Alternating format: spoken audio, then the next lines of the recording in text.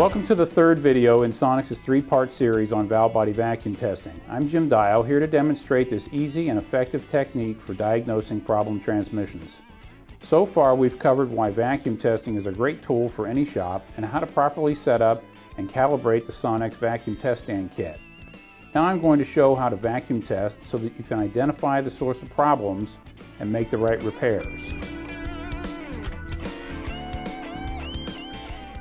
Before we get started testing, turn on a 3 CFM vacuum pump and make sure that the test stand is calibrated. We went through this process in the last video, so right now all you need to do is connect the flexible tubing to the calibration port. First, verify the minimum reading is 5 inches. If that's okay, check the maximum reading by putting your finger over the 35 thousandths orifice bleed. The gauge should read 25 inches when the orifice is closed off. If either of these gauge values are off, fine-tuning the adjustment knobs will correct this. And by the way, it's a good idea to check the calibration on a daily basis, since changes in weather and atmospheric pressure can affect these readings. Once the test stand is calibrated, take the flexible tube out of the calibration port and insert it into the push-to-connect fitting on the test plate, and be sure it's pushed in all the way. Let's begin by vacuum testing a 5R55S valve body in a couple of locations which we know are the source of some common transmission problems. Take high or low line pressure, which is typically connected to an issue in the pressure regulator valve lineup. As you can see, this Sonnax vacuum test guide shows the location of the PR valve with some of the worm tracks filled in red. The red passage are the critical wear areas and locations to vacuum test. A list of common complaints associated with these areas is listed below the valve's name. Sonnax has a variety of guides like this available for free online at sonnax.com, but you also can use your own knowledge of wear locations to identify the best place to vacuum test. Okay, let's see if this PR valve and bore are worn enough to cause a pressure problem. I'm going to take the test plate with the rubber pad attached and place it on top of the valve body casting, making sure that it completely covers the circuit area highlighted in red on the guide. At the same time, I need to leave the neighboring port uncovered so that the vacuum pump has a cavity to draw air from. Otherwise, we will create a perfect seal and accidentally get a false high reading of 25 inches.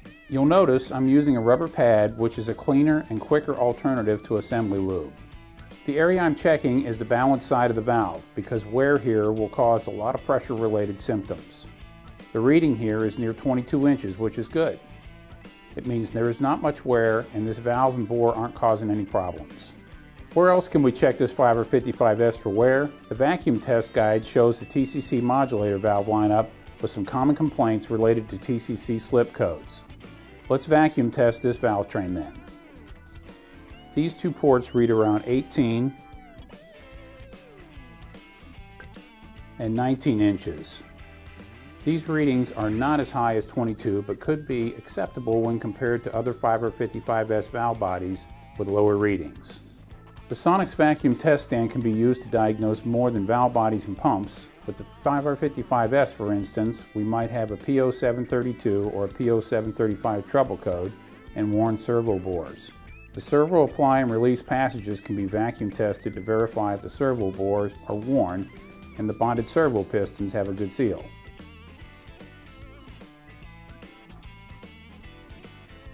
It's always a good idea to record vacuum test results. Building a testing profile for specific valve bodies will help you establish your own pass-fail standards aligned with your customers' needs and shop warranty requirements. Just like Sonnax vacuum test guides, test result sheets are available free online in the Tech Resources area of sonnax.com. They can be printed out for a quick reference on the bench or downloaded and stored on a computer. Each sheet can track readings of up to 10 valve bodies, enough to give you solid criteria for evaluating vacuum test results.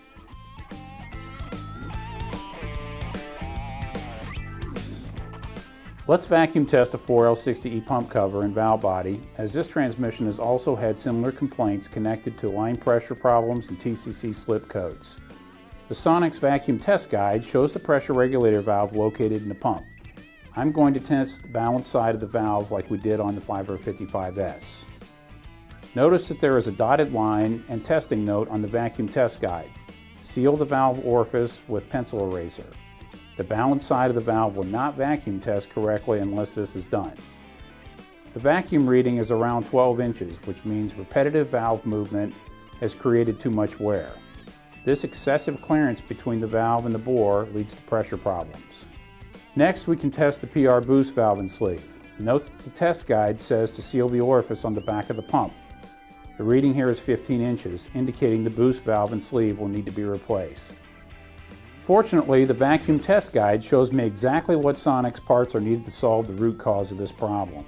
The guide gives part numbers for the PR valve lineup and the tool kits, which are required if the board needs to be reamed so oversized valves can be installed.